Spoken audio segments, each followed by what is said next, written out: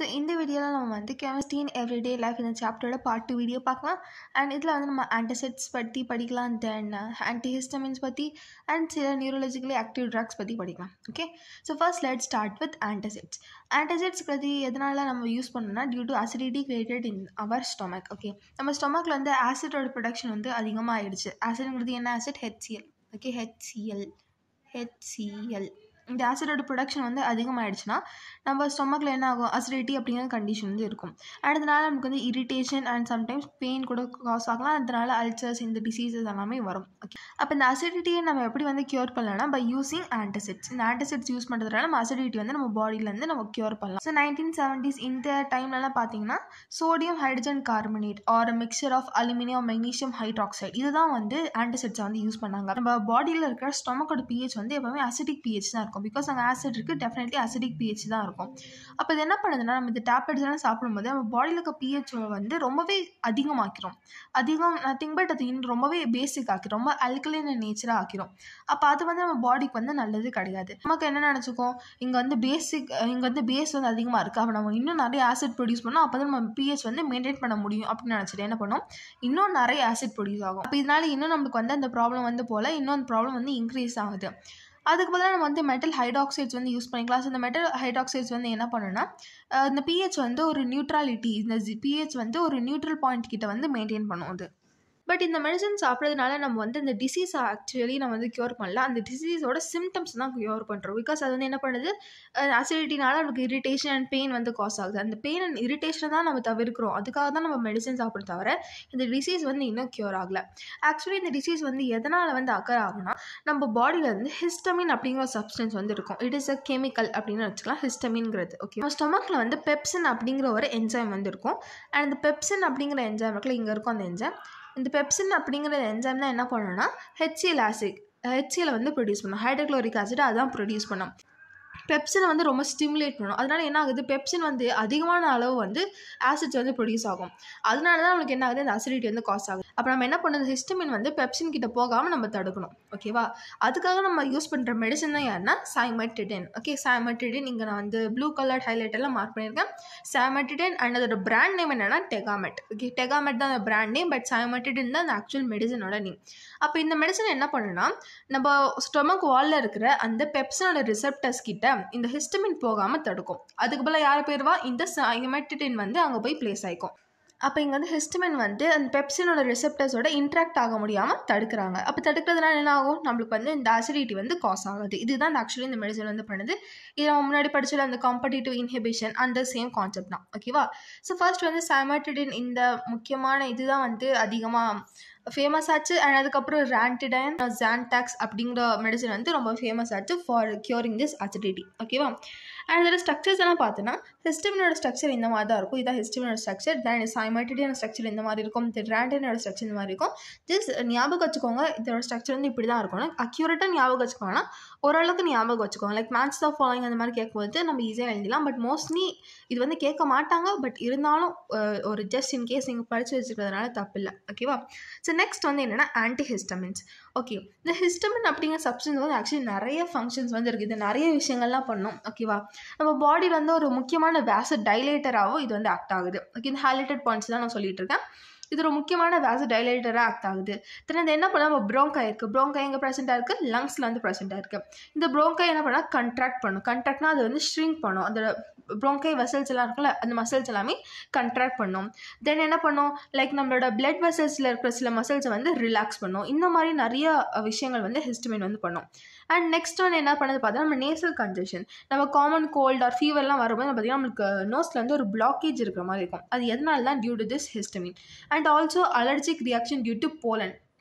நம்ம வந்து போலனை வந்து இன்ஹேல் பண்ணிட்டோன்னா நமக்கு வந்து அலர்ஜிக் ரியாக்ஷன்ஸ்லாம் நடக்க ஆரம்பிக்கும். லைக் நிறைய பேர் வந்து போலன்ஸ் அப்படிங்கிறதுக்கு நிறைய பேர் வந்து போலன்ஸ்க்கு வந்து அலர்ஜிக்காக இருப்பாங்க. அப்போ அவங்க வந்து போலன்ஸை இன்ஹேல் பண்ணும்போது அவங்களுக்கு என்ன ஆகும், ஸ்னீசிங்கு தென் வீசிங் இந்த மாதிரி ப்ராப்ளம்ஸ் எல்லாம் நடக்கும். அது எதனால் நடக்குதுன்னா டியூ டு திஸ் ஹிஸ்டமின். அப்போ ஹிஸ்டமின் வந்து இத்தனை விஷயங்கள் வந்து பண்ணுது. இந்த ஹிஸ்டமின் ஆக்சுவலி எப்படி ஃபங்க்ஷன் ஆகும், இந்த ஹிஸ்டமின் வந்து ஒரு கரெக்டான ரிசெப்டர் மேலே போய் பிளேஸ் ஆனதான், அந்த பொசிஷன் ரிசெப்டரோட பொசிஷனை வந்து அதோட பைண்டிங் சைடில் போய் பிளேஸ் ஆனால் தான் இந்த விஷயங்கள்லாம் காஸ் பண்ணும். அப்போ நம்ம அந்த பைண்டிங் சைடில் அதை பிளேஸே ஆகாமல் நிறுத்திட்டோம்னா இப்படி நடக்காது. கரெக்டாக அதுதான் நம்ம பண்ண போகிறது. அப்போ நம்ம மெடிசன்ஸ் வந்து அந்த வேலை தான் பண்ண போகிறது. இப்போ இதான் ரிசெப்டர்னு வச்சுக்கலாம். இப்போ இந்த ப்ளூ கலர் தான் இந்த ஹிஸ்டமின். இந்த ஹிஸ்டமின் இந்த ரிசெப்டர் கிட்ட போனால் தான் இந்த ப்ராசஸ் நம்ம சொன்னது எல்லாமே காஸ் பண்ணுது.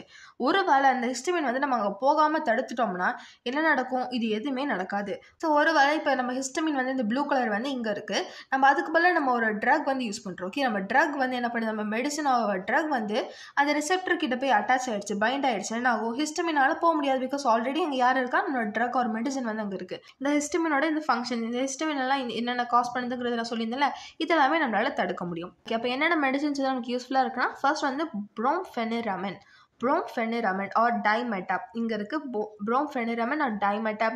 நெக்ஸ்ட் ஒன்று வந்து யாருன்னா டெர்ஃபினடைன் ஆர் செல்டென். இதெல்லாமே ஆன்டிஹிஸ்டமின்ஸே ஆக்ட் ஆகும். விச் மீன்ஸ் நம்மளுக்கு வந்து இந்த ஹிஸ்டமினோட காசஸ் எல்லாமே, அதோட இந்த ரெஸ்பான்ஸ் எல்லாமே நடக்காமல் நம்மளுக்கு வந்து ஹெல்ப்ஃபுல்லாக இருக்கும். யார், இந்த ஆன்டிஹிஸ்டமின்ஸ். இங்கே 2 வந்து ஹைலைட்டடாக கொடுத்துருக்கேன், அதை பார்த்துக்கோங்க. ஓகேவா.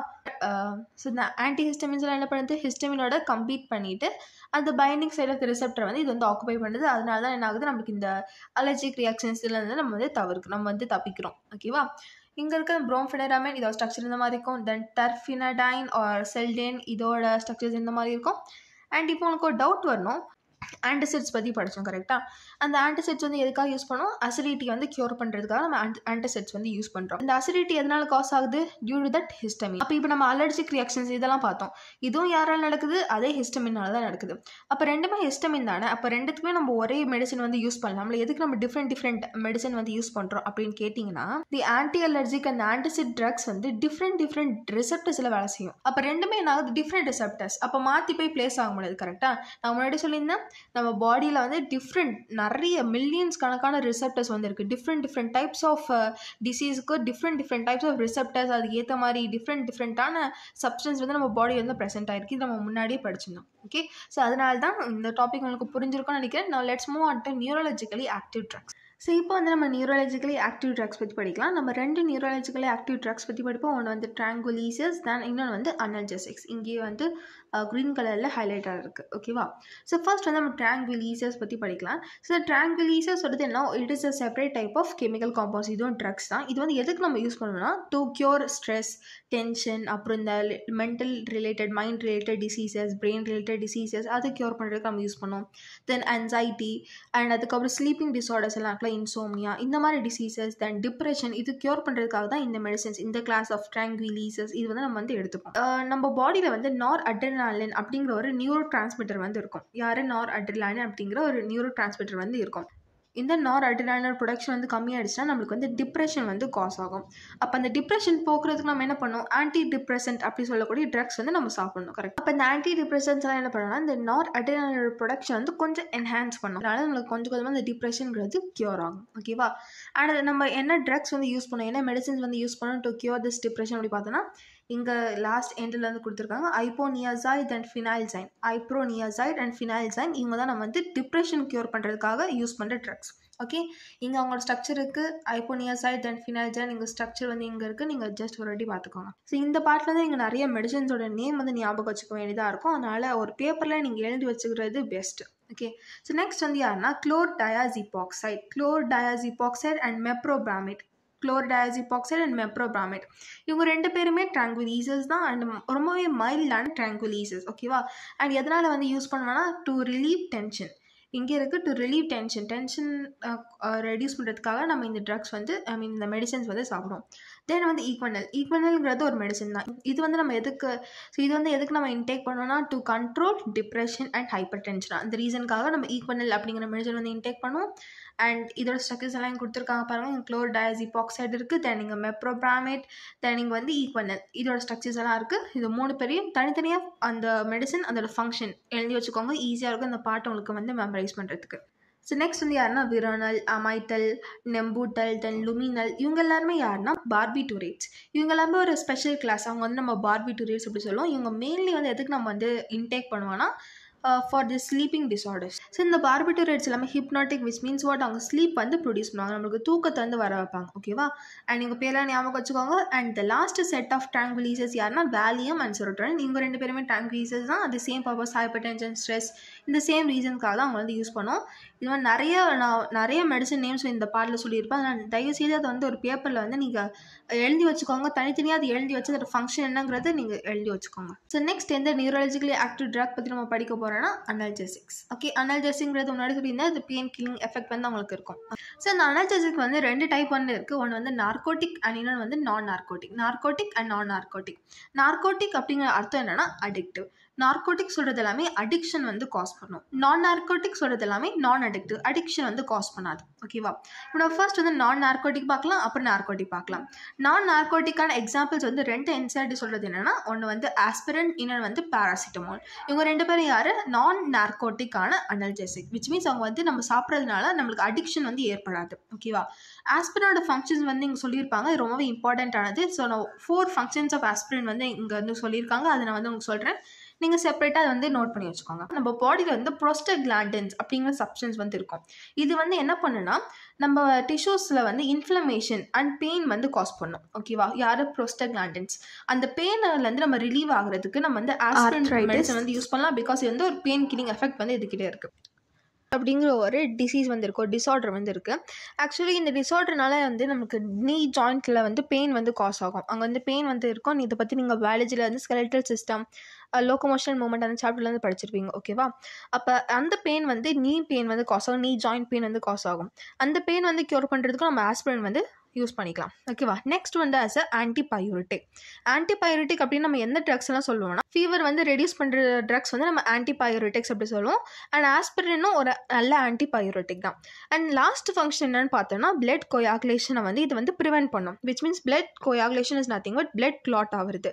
பிளட் கிளாட் ஆனால் என்ன ஆகும்? லைக் இந்த முக்கியமான ரீசன்ஸ்லாம் பிளட் வந்து கிளாட் ஆனால் நமக்கு வந்து ஒரு பெரிய ப்ராப்ளம் ஆயிடும். ஃபார் எக்ஸாம்பிள் ஹார்ட் அட்டாக்ஸ்லாம் என்ன நடக்கும்? நம்மளோட ஹார்ட்டில் இருக்க சின்ன சின்ன பிளட் வெசல்ஸ்லாம் இந்த மாதிரி பிளட் வந்து கிளாட் ஆயிடுச்சுன்னா என்ன ஆகும்? சரியாக வந்து பிளட் சப்ளை வந்து இருக்காது. விச் மீன்ஸ் இன்டர்ன் நம்மளுக்கு ஆக்சிஜன் சப்ளை சரியாக இருக்காது. அதனால ஹார்ட் அட்டாக்ஸ் வந்து காஸ் ஆகும். பிளட் கிளாட்டிங் வந்து இது வந்து ப்ரிவென்ட் பண்ணும். அதனால இது வந்து ஹார்ட் அட்டாக்ஸ் வராமல் தடுக்கிறதுக்கு நம்ம ஆஸ்பிரின் வந்து யூஸ் பண்ணலாம். அப்போ ஆஸ்பிரினோட 4 யூசஸ் வந்து நான் சொல்லியிருக்கேன். ஸோ நெக்ஸ்ட் வந்து நார்கோட்டிக் அனல்ஜெசிக்ஸ். நார்கோட்டிங்கிறது என்னென்னா அடிக்டிவான அனல்ஜெசிக், விச் மீன்ஸ் இதை சாப்பிடும்போது இதை நம்ம இன்டேக் பண்ணோம்னா அட் ஹையர் டோசஸ் நம்மளுக்கு அடிக்ஷன் வந்து காஸ் ஆகும். விச் மீன்ஸ் இது திரும்ப இந்த ட்ரக்ஸ் வந்து நம்ம சாப்பிடணும்னா நம்மளுக்கு வந்து என்னாகும்? ஒரு யூஃபோரியா வந்து ஏற்படும். ஓகேவா? அண்ட் இதுக்கான எக்ஸாம்பிள்ஸில் யார் இருக்கா பார்த்தீங்கன்னா மார்ஃபின், ஹீரோயின், இவங்கெல்லாம் இந்த கண்டிஷனில் வருவாங்க. ஸோ மேலே நம்ம பாடியில் இந்த சர்ஜரிஸ் எல்லாம் நடக்கலாம். ஒரு லைக் மேஜர் சர்ஜரி நடக்குதுன்னா அப்போ தான் இந்த மார்ஃபின்ஸ் நம்ம பாடிக்குள்ளே வந்து இன்ஜெக்ட் பண்ணுவாங்க. ஸோ அதை நம்மளுக்கு அந்த பெயின் வந்து சுத்தமாக தெரியக்கூடாது. அந்த ரீசனால தான். பட் இதுவே இந்த மார்ஃபின் ஆர் ஹீரோயின் இதெல்லாம் நம்ம அதிகமான அமௌண்ட்டில் வந்து இன்டேக் பண்ணோன்னா நம்மளுக்கு என்ன நடக்கும்? கோமா ஸ்டேஜுக்கு போகலாம், இல்லை டெத் காஸ் ஆகும். தென் சம்டைம்ஸ் ஹாலுசினேஷன்ஸ் இதெல்லாம் நிறைய வந்து ஏற்படுறதுக்கான சான்சஸ் வந்து ரொம்பவே அதிகம். ஸோ இது வந்து அதிகமான அளவில் வந்து எடுக்கக்கூடாது. எப்போவுமே மெடிசனல் பர்பஸ்க்கு வந்து ஒரு ப்ரிஸ்கிரைப்டு லெவலில் தான் எடுப்பாங்க. பட் அது தவிர்த்து வந்து இது நிறைய பேர் வந்து ட்ரக்ஸ், இந்த ஃபார்ம் ஆஃப் ட்ரக்ஸ் வந்து இல்லீகல் ஃபார்மில் வந்து யூஸ் பண்ணுவாங்க. அதனால இந்த ரீசன்ஸ் எல்லாம் நடக்கும். ஓகேவா? அண்ட் இது மெயின்லி வந்து இந்த மார்ஃபின், ஹீரோயின் இதெல்லாம் நம்ம ஓபியேட்ஸ் அப்படின்னு தான் சொல்லுவோம். ஏன் ஓபியேட்ஸ் சொல்கிறேன்னா, பிகாஸ் ஓபியம் பாப்பி ஒரு பிளான்ட்ல தான் இந்த மார்ஃபின் இதெல்லாமே எக்ஸ்ட்ராக்ட் பண்ணுவாங்க. அதனால தான் அந்த பேர் ஓபியேட்ஸ் அப்படின்னு கூட சில டைம் சொல்லலாம். ஓகேவா? ஓகே, எதனால் இந்த மார்ஃபின் வந்து யூஸ் பண்ணுவாங்கன்னா இங்கே கொடுத்துருக்காங்க. லைக் கார்டியாக் பெயின், தென் டெர்மினல் கேன்சர்ஸ் எல்லாம் இருந்துச்சுன்னா, இல்லைன்னா டியூரிங் சைல்டு பர்த் அப்போ தான் இது வந்து யூஸ் பண்ணுவாங்க. ஓகே, ஸோ இங்கே மார்ஃபின், ஹீரோயின் இதெல்லாம் இங்கே இருக்குது. ஒரு வாட்டி பார்த்துக்கோங்க.